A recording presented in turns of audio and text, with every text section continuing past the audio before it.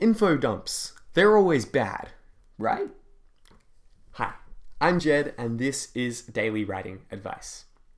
So as I've mentioned in some previous episodes, I was fortunate enough to recently interview Gareth Herne, author of The Gutter Prayer, which is a fantastic fantasy novel. Definitely has the best world building I've read in a fantasy novel this year. And when I was asking him about the writing advice that has served him well over the years, he told me about this quote from Kim Stanley Robinson, who wrote the Mars trilogy, which is a hard sci-fi trilogy about humans terraforming Mars from a red Mars to a Mars that has oceans and forests and all the life we associate with Earth on this new planet. And Kim Stanley Robinson was talking about this idea of infodumps.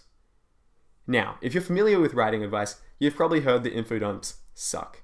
And most of the time, they do, because they're lazy and because readers don't want to read a wall of autobiographical information about a character, or they don't want to read the geography of your world or the history of your cultures that you've invented. But sometimes they do, because it's all coming back to what you think readers will enjoy.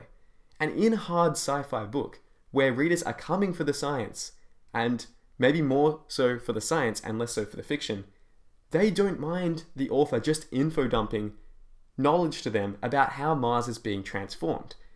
In fact, readers will probably prefer that one page of concise info-dumping as opposed to 10 pages of a kind of flimsy scene where two characters are walking together and tangentially discussing the world building of the story in a way that is kind of trying to subtly slip it into readers' subconscious without actually being too overt and info-dumpy. Now, this isn't saying that you have a free rein to just go and info-dump whatever was in your outline into your book onto your readers, but sometimes it's okay to info-dump. So I guess the main lesson that I'd like you to take away from this is exactly that. Consider the lessons that you're absorbing from all those writing advice videos and podcasts and articles out there, mine included. Anytime someone gives you a concrete rule, it may not necessarily apply for the kind of readers that you're writing for. So just keep that in mind as you're working on your book. Now go and write extraordinary stories, info dumping as needed. See you next time.